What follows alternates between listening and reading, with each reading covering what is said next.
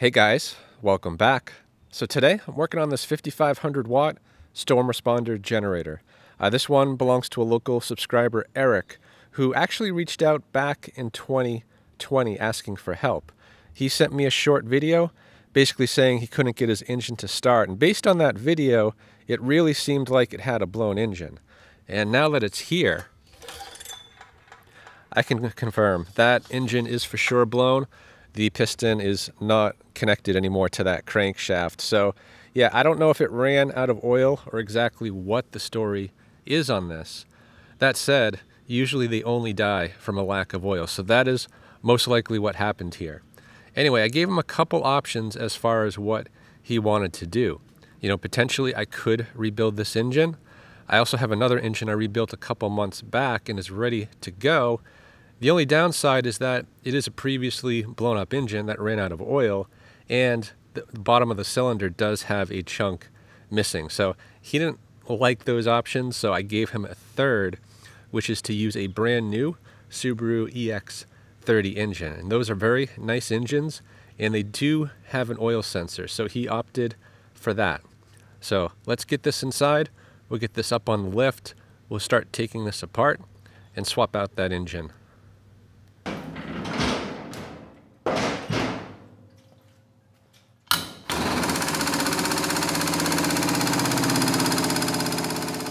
So let's just start by getting the oil out.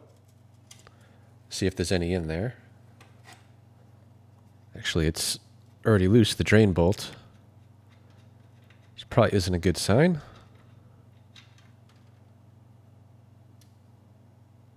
Yeah, there is some oil in there anyway.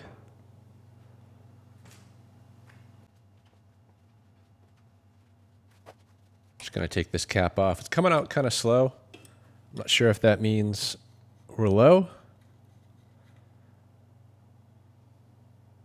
Yeah, we might be low.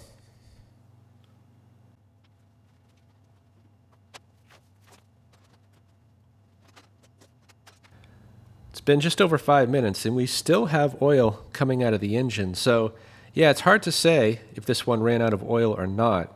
And it is coming out very slowly. So I'm thinking there is a piece of the connecting rod most likely blocking the drain. So I guess while waiting for that, I'm going to move on to the tank. I want to get it uninstalled. First, though, I want to get the fuel drained. I know it's been in there for at least 3 years. And yeah, fuel has a pretty limited shelf life. This fuel I don't think is bad yet, but I certainly don't want to keep it in there any longer.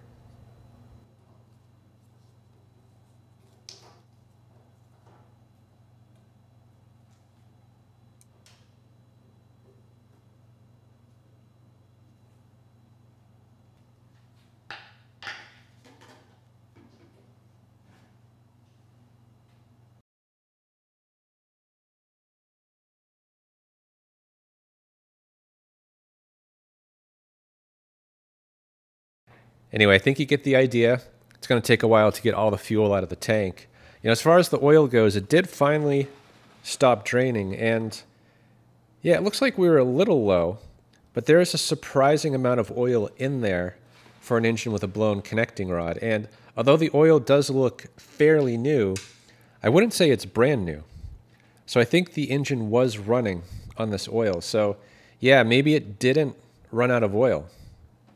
So yeah, there's really only two other possibilities here. Either the engine over-revved and blew the connecting rod, but the throttle is not stuck.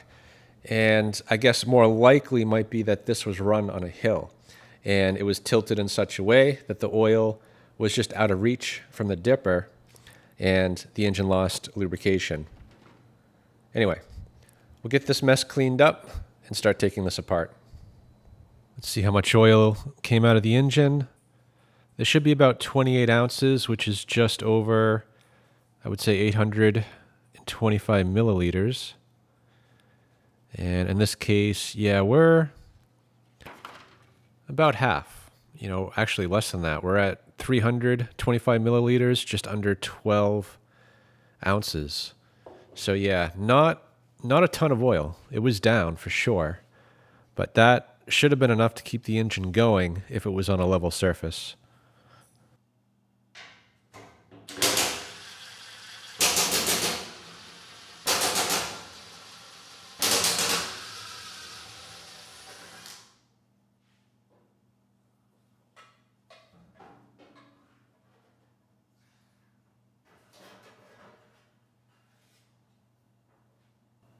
I guess while we're here, I'm going to get the control panel disconnected from the stator. There's just a quick disconnect here. Then I'm going to get the control panel actually out of the way. It's going to make things easier when getting actually the new Subaru engine in, because the Subaru crankshaft exits about an inch higher up, and it comes really close to this control panel. So what I find works best is remove the control panel, get everything installed, and then try to fit it back where it belongs.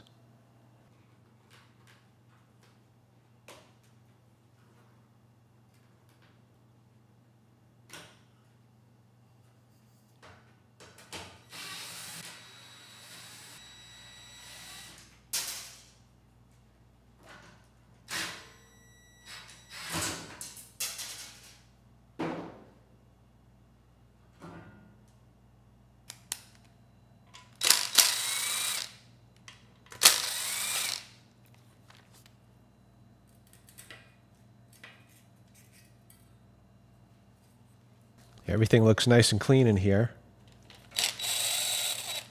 You can definitely tell the difference between something that was stored indoors versus out. And that's a bit of a concern for the power head, especially on the rotor. I've been getting a lot of rotors recently that have failed due to bad solder connections. And I think that's partially due to the corrosion from maybe improperly cleaned flux, but also being outside, exposed to moisture, certainly isn't helping.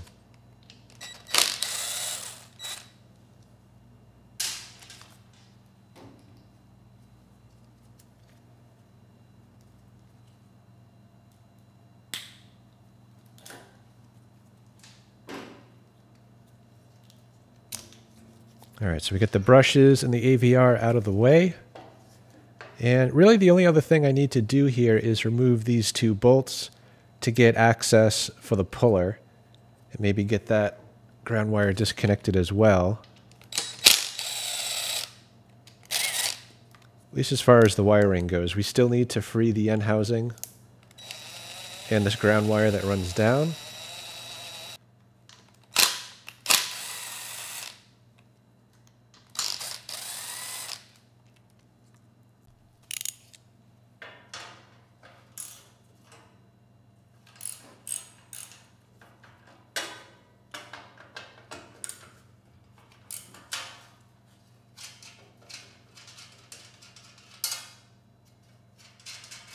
Got a spider web holding that one on. Gonna use a bit of leverage just to lift the stator a little bit so that we can get these mounts off. It's pretty tight clearance from the top of the frame here, so you need to get clearance any way you can in order to get this stator uninstalled with it hanging up on the frame.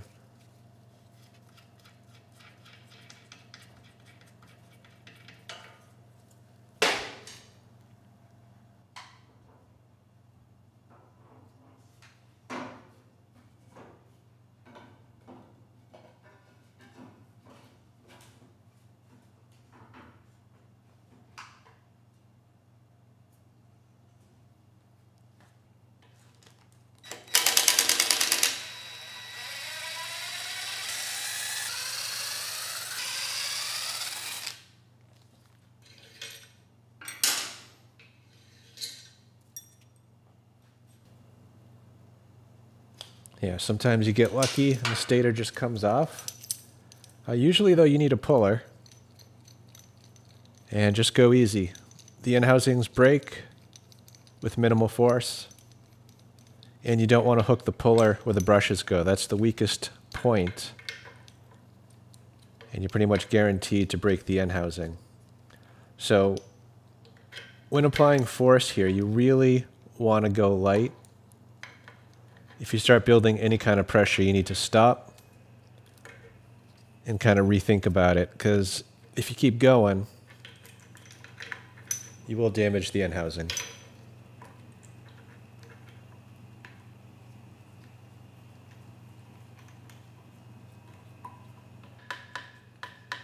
Yeah, it's coming.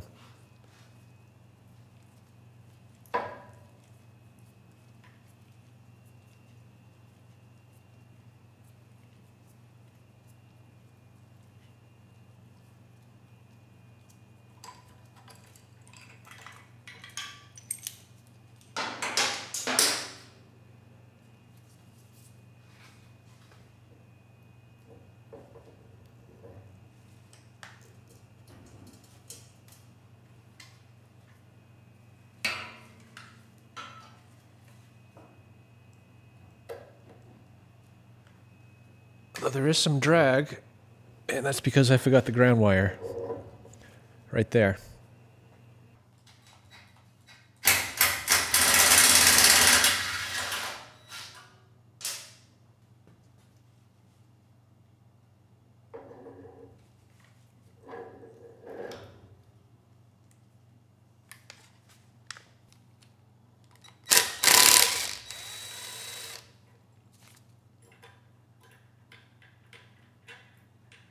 I try the easy thing here and just give this bolt a few taps, which theoretically should pop the rotor off the shaft.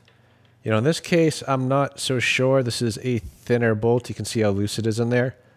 This is only 8 millimeters in diameter, so it bends a lot easier than the wider 10 millimeter bolt. So you don't want to go crazy on this. If it doesn't happen in a few hits, go to plan B before you destroy the bolt, or even worse, pretzel it in the shaft here.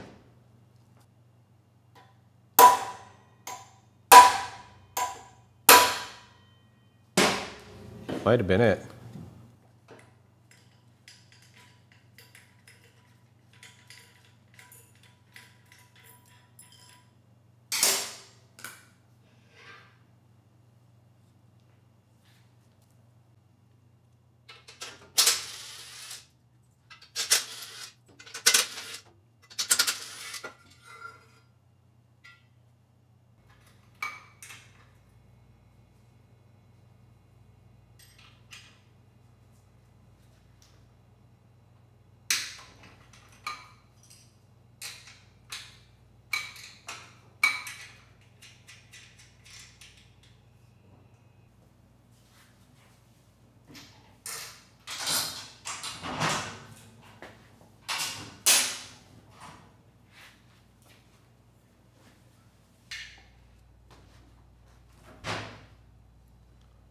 So we'll take a quick little look inside this engine. I'm not going to rebuild it, at least not in this video.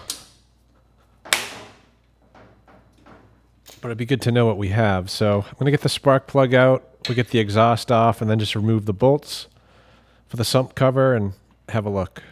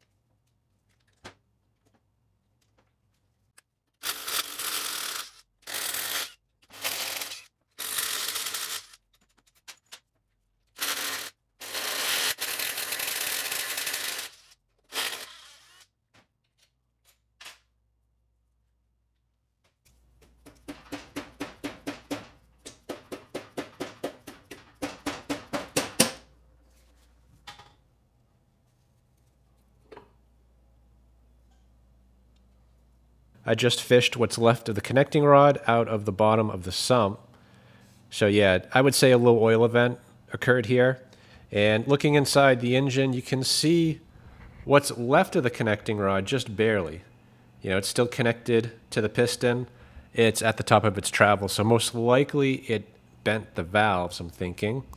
And you can see some scoring on the cylinder. You know, as far as the crankshaft goes, it's really hard to get a good look. You know, I did not take the flywheel off, so I can't get the crankshaft out, but I can see there was a bunch of aluminum transfer onto that crank. So yeah, I mean, is this engine rebuildable? Maybe, but that's for a different day. So let's set this aside and get that Subaru installed.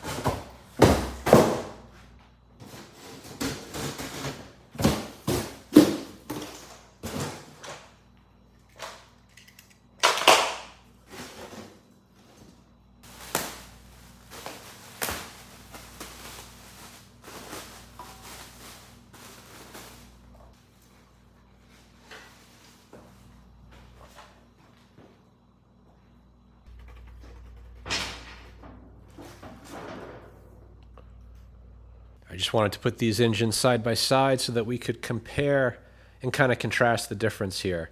Now, technically, the Briggs is the bigger engine. It's rated at 10 horsepower, but when you look at these two engines, the Subaru is physically much larger.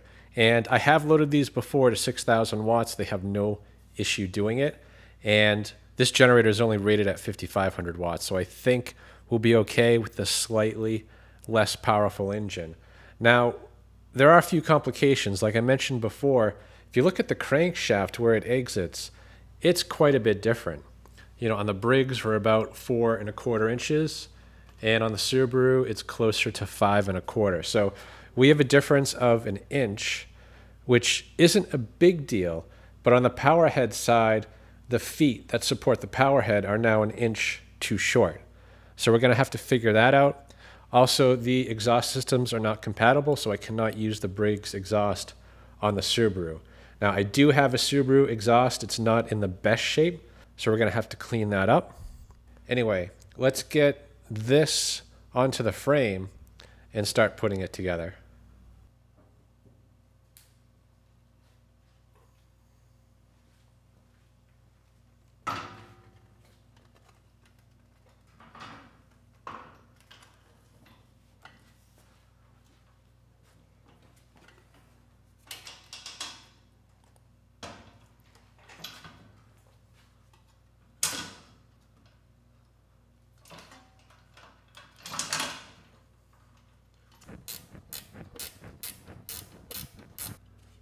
I think it's safe to assume this shipped without oil, so I'm going to start with some straight weight 30 for the break-in, and then we'll switch to synthetic later.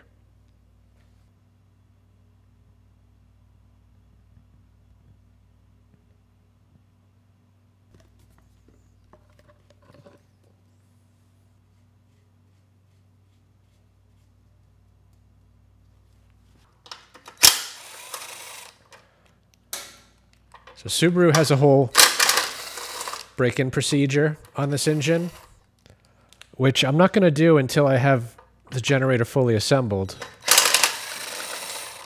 But one thing I do want to do, now that we have oil in the engine, is just rotate it by putting a drill on the flywheel nut and just spin the engine fast enough to get that oil splashing around.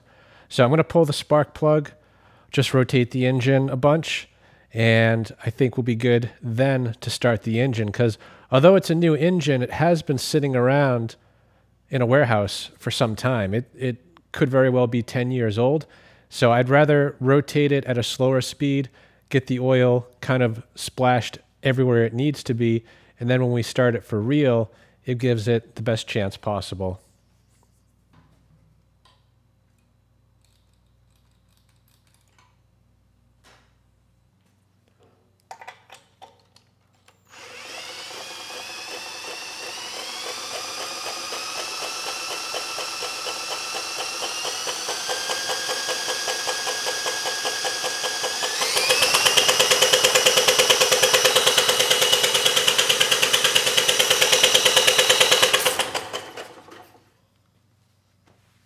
Okay, that's good enough for now. We get the oil all splashed around.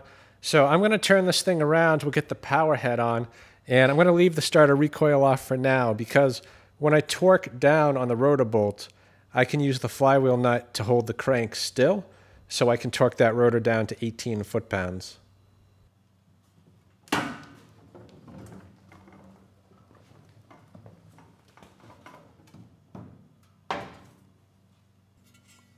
I'm going to use a bit of Loctite on these. They have lock washers, so you usually don't need both, although I do normally see Loctite instead of lock washers. In this case, I'll just use both, because you don't want one of these getting loose. So if it does, it's going to destroy the power head pretty quick.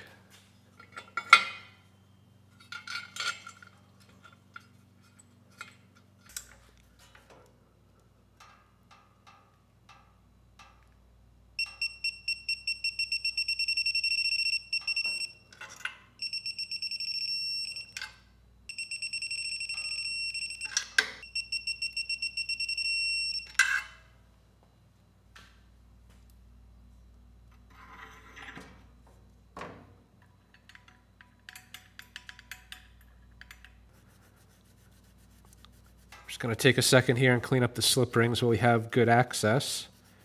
And then I need to torque down that bolt. But before I do that, I'm going to build a shoulder on this bolt. Otherwise, when you tighten it up, it kind of goes sideways. Not that it's a big deal, but I'd rather have it centered and know that it's torqued properly. Because if it's torqued to one side and then it moves to the center, that's going to change the stretch or the preload on that bolt. And apparently it doesn't matter too much because the manufacturer doesn't do that. None of them do. But it can't hurt. And just be very wary of these wires. That's what commonly breaks on these rotors. And I'm going to go out on a limb here and say that this engine's going to outlast the rotor on this machine, because these solder joints on all these machines don't look that great. And that seems to be the weak link.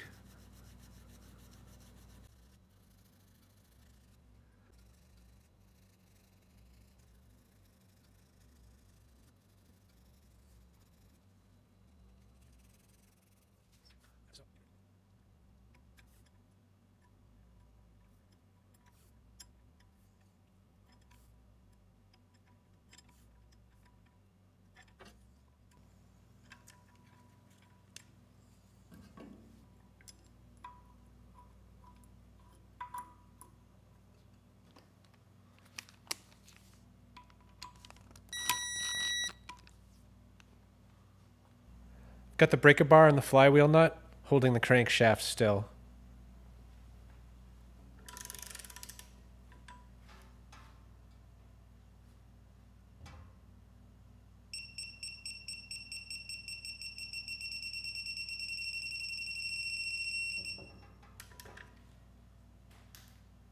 As far as getting the height we need, you can see this end housing, the feet are pretty much flat.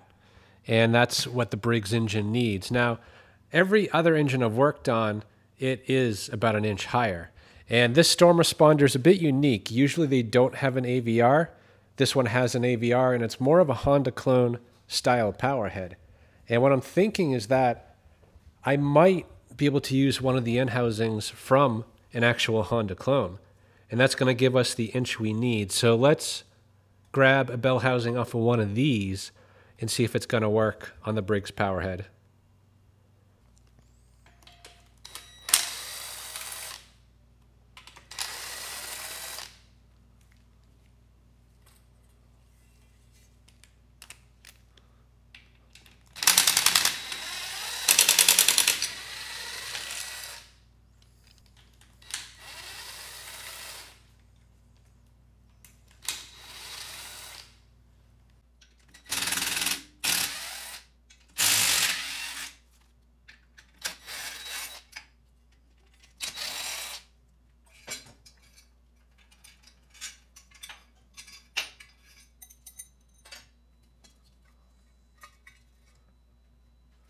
I just double checked this housing by putting it on the other end, on the bell housing side, and it fit on the stator without issue. And the ball bearing looks to be the same as well. So I think this is going to work. We just need to remove these two bolts. This actually sandwiches the end housing to the stator, and the other stator I just worked on actually stole those bolts for something else. Technically you don't need them, but it makes the installation a lot easier if the end housing is bolted and attached physically to the stator.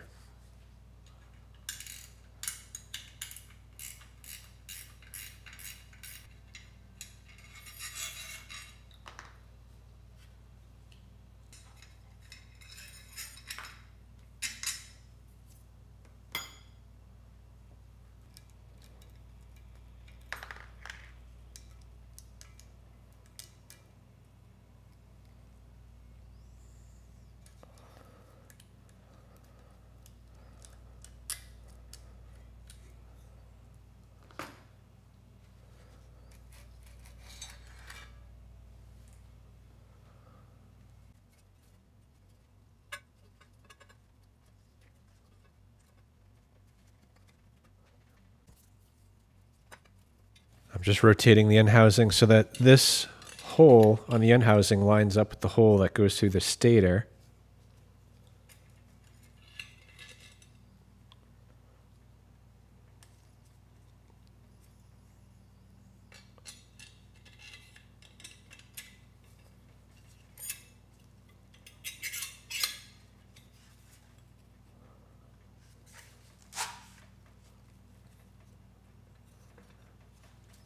Yeah, and I think it's fully seated, so we should be fine.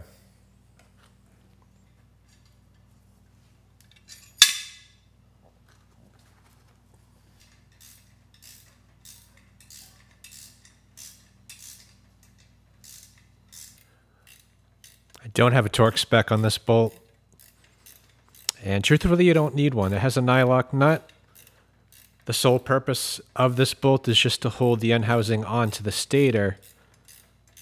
But all the clamping force is with these outer bolts that we're going to add later. So just make them snug, and that should be fine.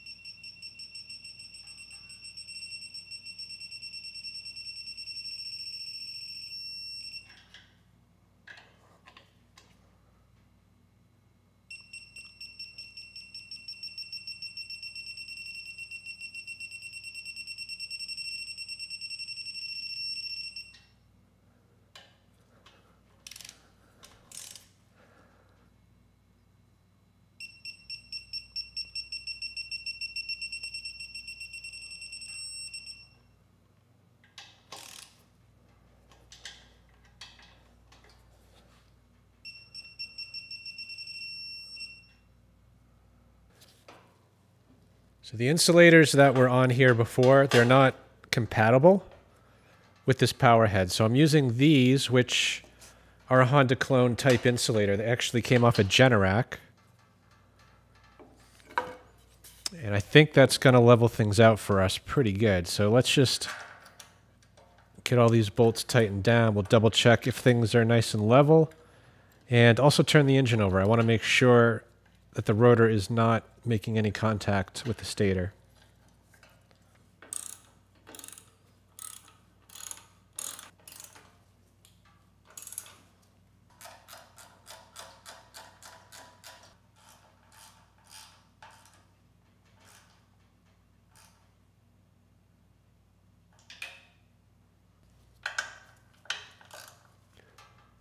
I don't know what it is, but I have some sort of mental block with this ground wire down here. So as you can guess, I forgot to install it. So this is not the original grounding wire. It's actually one from a Generac. And I'm using it because it's meant specifically to attach to the mounting bolt, which is a much easier way of doing it. The other grounding wire, it was actually drilled in to the end housing. So we can just tighten that up, maybe turn it more like that, get it out of the way, and we should be good.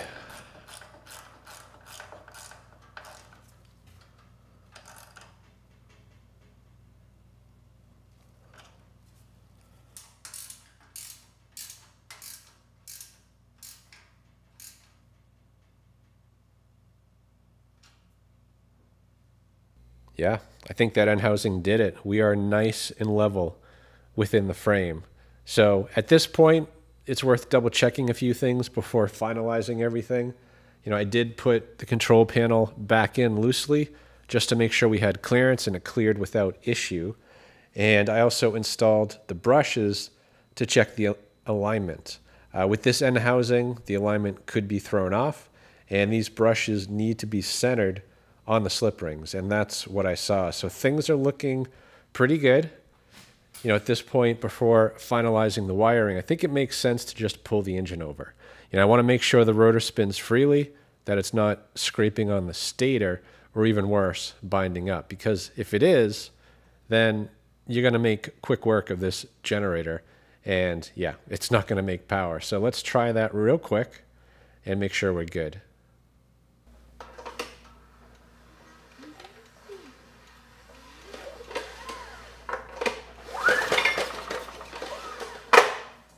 Perfect. So I think we'll start by reconnecting this wire block. Now I may need to trim that insulation back a bit. We'll have to keep an eye on that when putting it back together. It's down a little further than it should be. So I just want to make sure that that doesn't interfere with making a good electrical connection.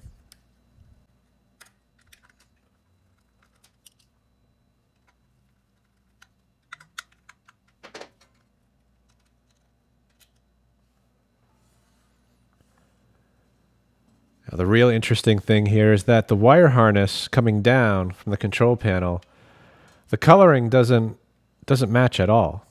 You know, we have blue to red, black to brown, gray to white, and red to blue. Yeah, seems a little strange. Anyway. Yeah, let me cut these back just a bit before proceeding here.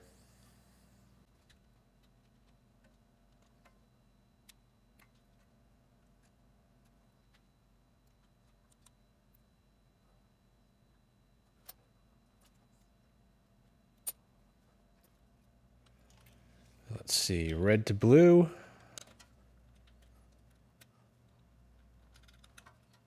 And then brown to black.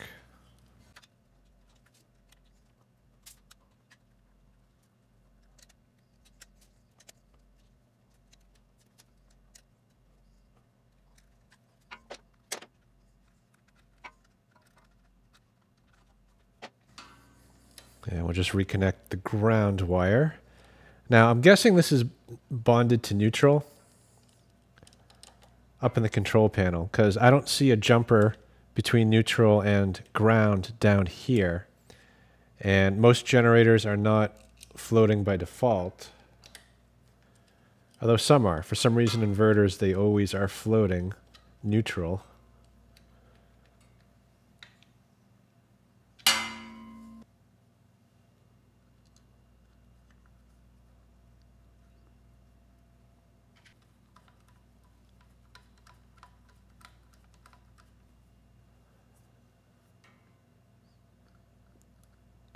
Make sure the red wire goes on the left. It is polarity sensitive to the rotor. It's not going to cause damage if you plug it in the wrong way, but your generator most likely will not power up. So we'll just get those screws removed here and bolt the AVR on. I'm going to leave the end open for now, because we might need to adjust the voltage on the AVR.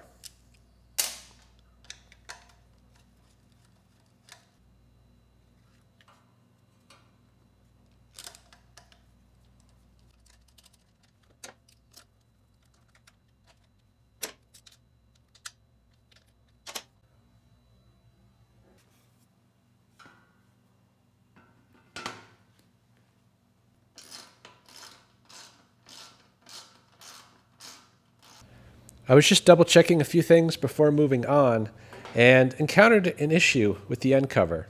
You know, it looked pretty tight, and despite my best efforts, I can't get the cover to go on. There is a little piece of aluminum right there, which I can't get past because this lip is right here. So, there's a few things we can do to kind of resolve that situation.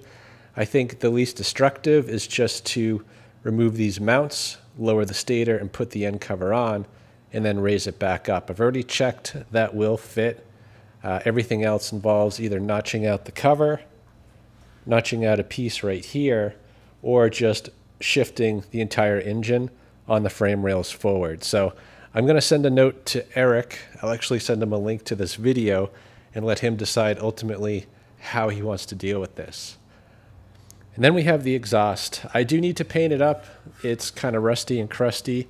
I wish I could get a new one. Unfortunately, I cannot locate these. I just happen to have this one because I had one Subaru once that had a blown engine. And if it wasn't for the unavailability of this exhaust, I would buy more of these engines. This one's on eBay for $400 or best offer. I offered the guy $300 because I knew I had an exhaust for it, and he took me up on it. I'm tempted to order another one, but without a supply of exhaust systems, yeah, it's going to be kind of pointless. So I think at this point, we're just going to move on. I'm going to get this exhaust sanded, painted, and we'll bolt it on. The other thing worthy of note too is that when I tried to take the nut out from the head, the whole stud pulled out for the exhaust. And I've tried a bunch of things to get this nut to release from the stud, and it's not having it. So yeah, potentially we can just drive it in like a bolt. If it doesn't work out, we can always just use a bolt. Anyway, that I'm not too worried about. So let's get this cleaned up and finish this up.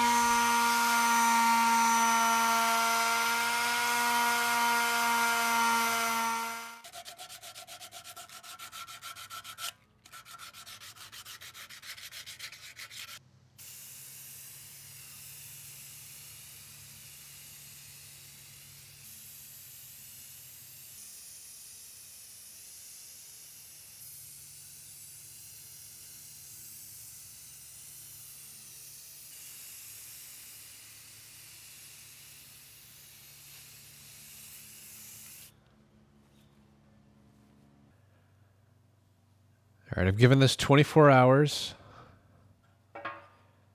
Should be dry enough.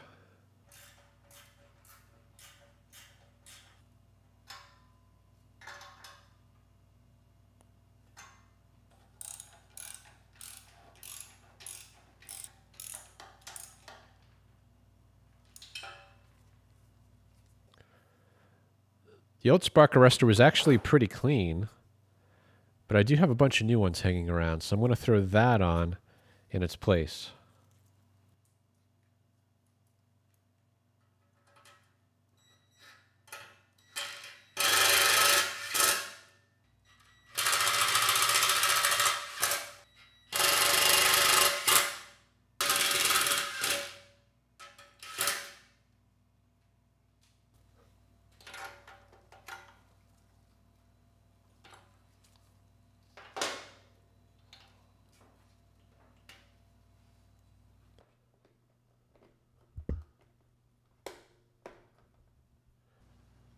So I think before I go any further, I want to get this thing started. Just make sure the engine's good. I mean, it should be. It's brand new. Make sure the power head's good. Double check the voltage output.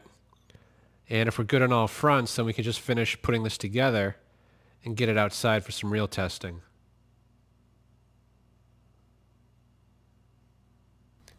It's the moment of truth. We are all fueled up and ready to go. I've got the drop light plugged in and turned on, and the kilowatt as well. So let's get the engine started and see what we get. Ignition's on, choke's on.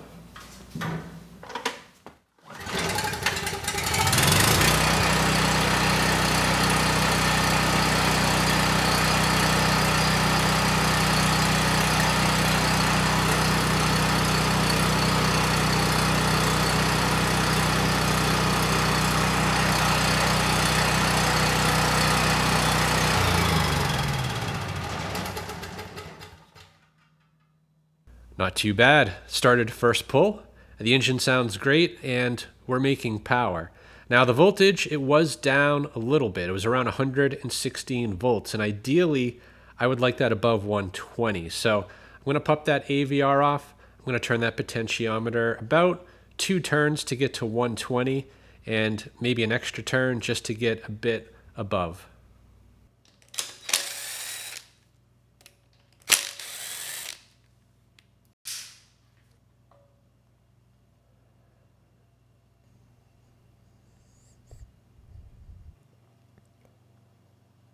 Usually 1 full turn clockwise will get you 2 volts. So right there I'm at 2 turns, and we were actually at 117 volts. So technically we should be at 121. I'm going to do another half turn, and we'll try it like that. Yeah, people always ask if they can adjust this while the generator's running, and technically the answer is yes. But I would never recommend that. We've got moving parts, high voltage AC, high voltage DC, and a metal screwdriver. Not a good combination.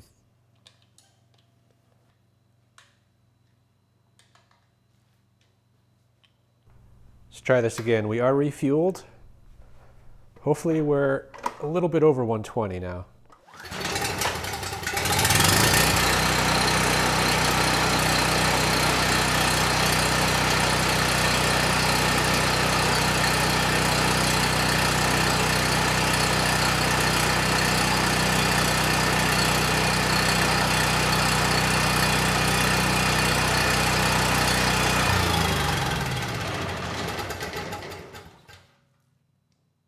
That was much better. 2.5 turns clockwise brought us up 6 volts. So now we're at 123 volts. So anywhere around 120 volts, plus or minus 5% is perfectly fine. You know, my preference is to be on the higher side than the lower. So let's get the end cap on. We'll get the heat shield and the tank installed and get this thing outside.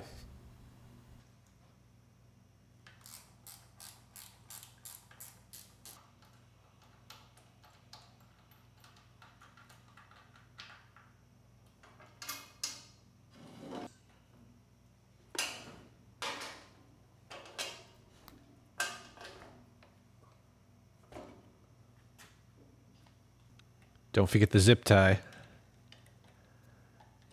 Because if you don't put one here to hold this in place, that can definitely get sucked in and completely destroy your generator.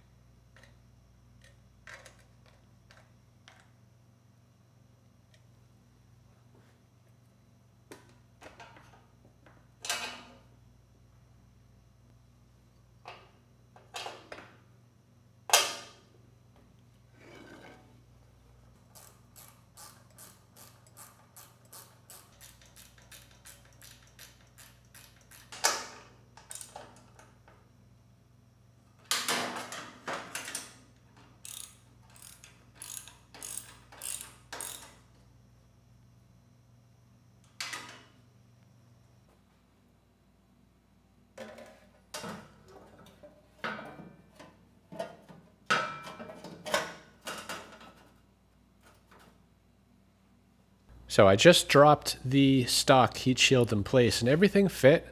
You know, I was about to bolt it down, and then I realized this Subaru exhaust, it's deeper than what was on the Briggs originally by at least an inch.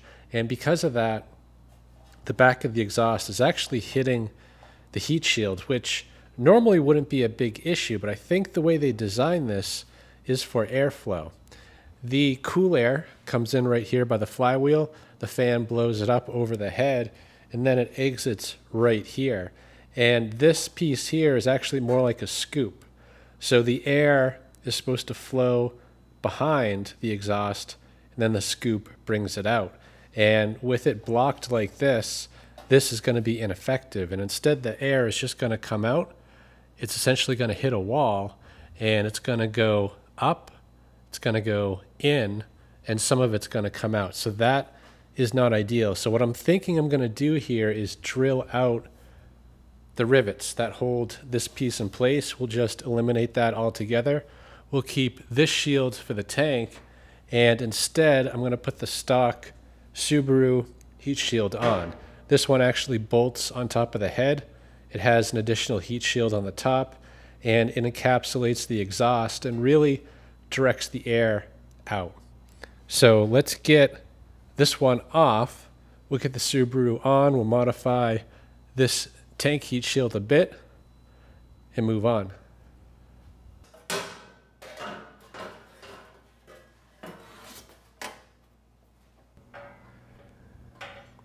Yeah, unfortunately, there is no way to put the heat shield on separately from the exhaust. They have to be put on together. So I need to get those bolts out. We'll pull the exhaust off and then install the heat shield with the exhaust at the same time.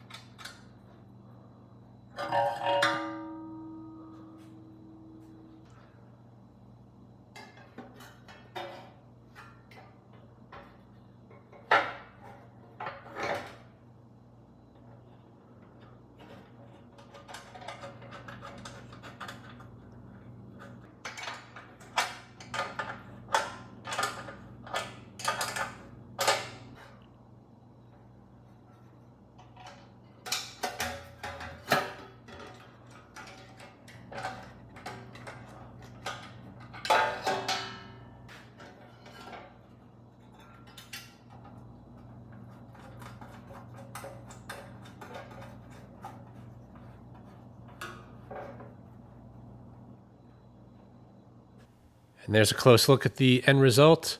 Not quite as good as I had hoped for. I thought the heat shield was actually going to block this area right here, which it doesn't.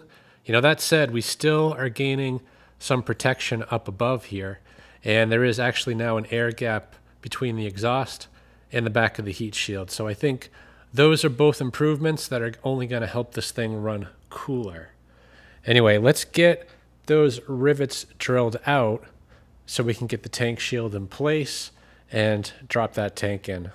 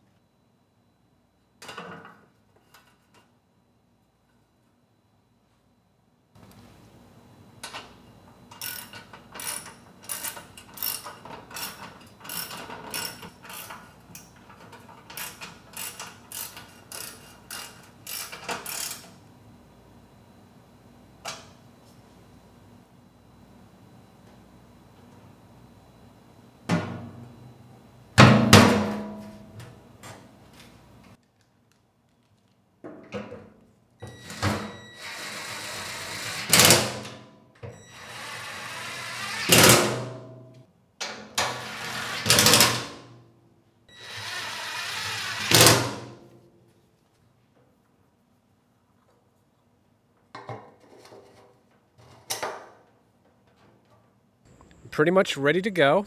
I've got the external tank hooked up, and believe it or not, Subaru has a break-in procedure for this engine, so I'm going to follow it. According to Subaru, we should start it, run it at 2500 RPM, no load, for 10 minutes, bring it up to 3000 RPM for 10 minutes, and then finally 3600 for 10 minutes. At that point, we can start putting a load on. They recommend about 1500 watts for half an hour, 3000 watts for half an hour, and then at that point, we should be able to bring it up to the max of 5500 watts. So we need to break this nut free and just back this screw out. This controls the amount of tension on this spring, which sets the engine speed. So we know it's at 3600 right now. So we'll take a bit off, and once it's running, we'll double check it with the tach and set it right to 2500.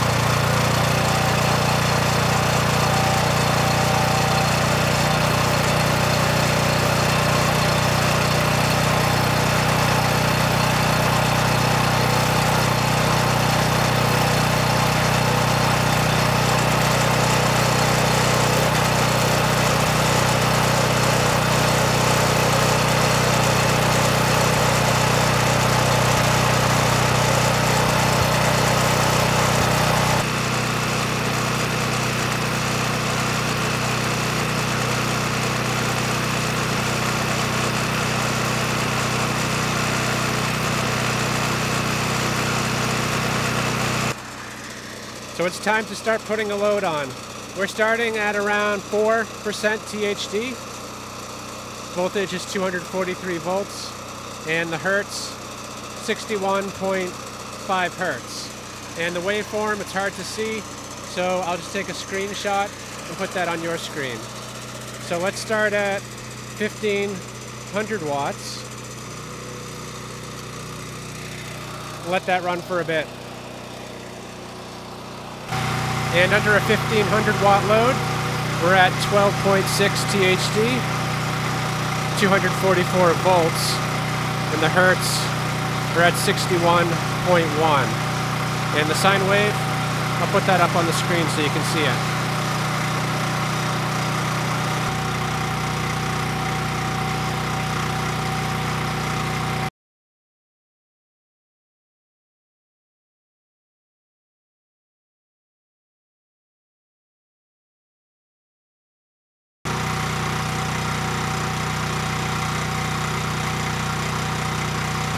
All right, let's bump this up to 3,000 watts. So I'm going to take off the 1500 and put on 2,000 and another 1,000. So now we're at 3,000 watts. We're at 244 volts, 59.5 hertz, and the THD is at 16%.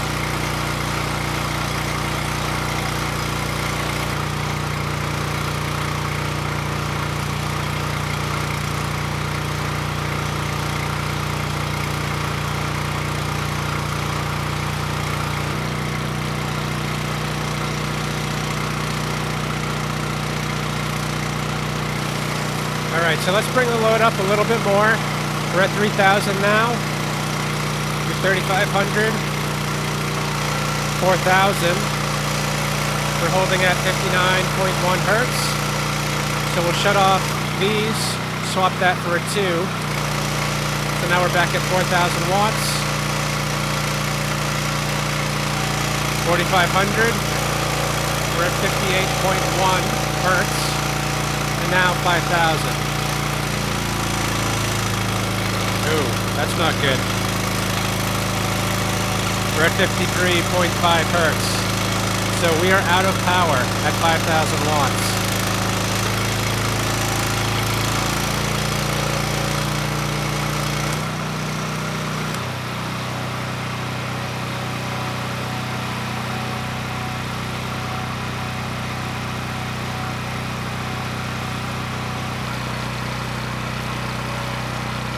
We are nice and cool, so we can shut this down. And we'll shut the engine down as well. Looks like we just made it too. The fuel is just about gone.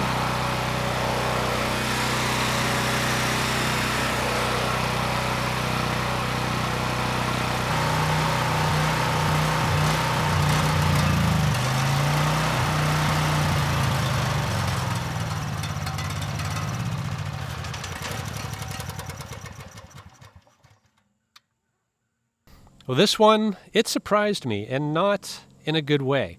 You know, I've tested plenty of these Subaru EX30 engines, some of them pretty beat up, and none of them had issues getting up to 5,000 watts. And even a few weeks back, I actually loaded one to 6,000 watts by accident, and it kept running just fine. So yeah, this one, we are down a bit on horsepower. I'd say at least 1 horse is missing from this engine.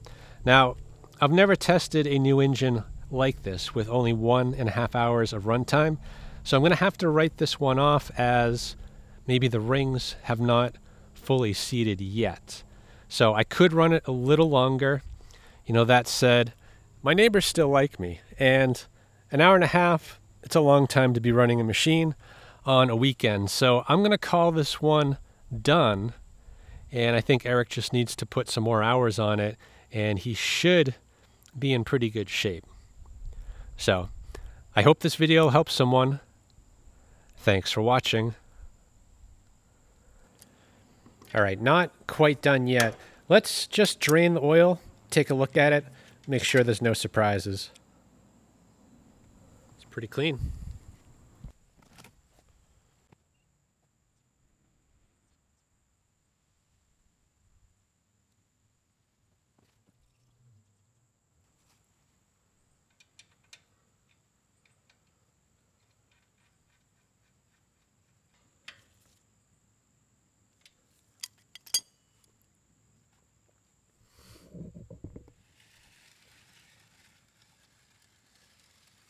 Yeah, no surprises here.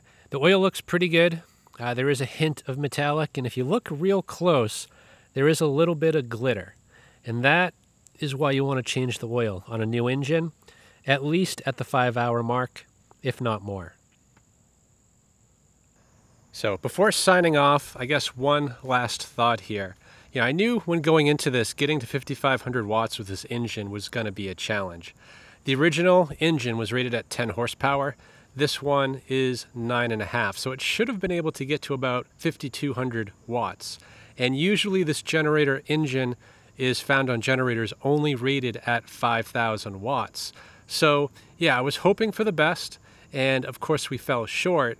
And I never suspected we would fall short of 5,000 watts. I mean, this engine should absolutely be able to do that. So yeah, maybe rings, but I don't think so. You know, I went back to the video I made on a similar generator with the same engine that I did put a 6,000 watt load on. Of course, that's assuming 240 volts. And that generator actually did not have an AVR.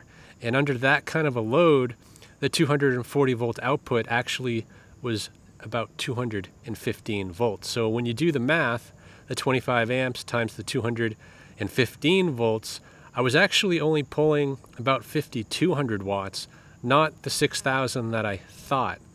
So what happened here? You know, why didn't we make 5,000 watts? You know, I had 5,000 turned on according to these switches right here. But what I didn't pay attention to were the details. You know, I don't have a watt meter, and watts, they're calculated by voltage times amps.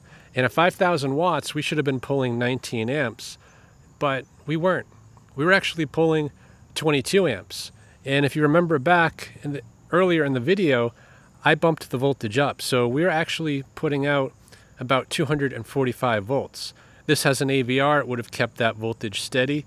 So when you take that times the 22 amps, it actually buckled at around 5,400 watts. So I think we did hit 5,000 watts, and somewhere between 5,000 and 5,400 is where we reached the limit of what this engine can do.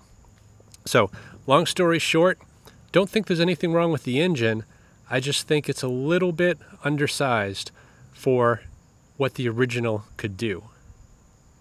Anyway, now I'm done.